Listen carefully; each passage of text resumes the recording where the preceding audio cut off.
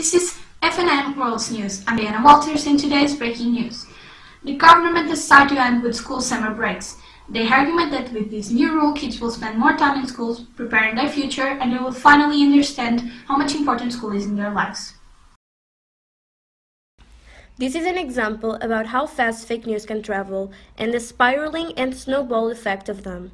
In this case, people would probably believe that school breaks ended and that would cause mayhem.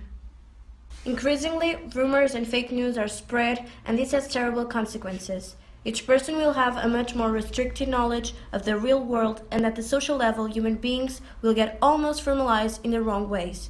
Because news have a huge impact, and it naturally affects many targets. Check the sources means find a domain space that every website lives within, such as .com, .net, .biz, and others.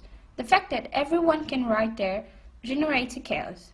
If you are looking for credible information, you should select websites that contains the domains .org, .gov, and .edu, and not the ones I said before, because they are meant to attract a lot of people and sell products. Check the About section. Usually you can find it in a website, and you must check it, because it will tell you who's behind the website where you are looking for information.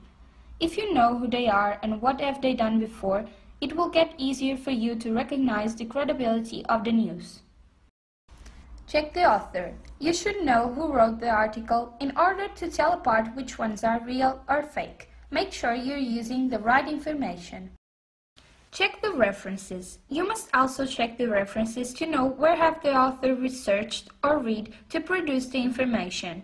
Those references can also connect you to other sources which will expand and complete your knowledge.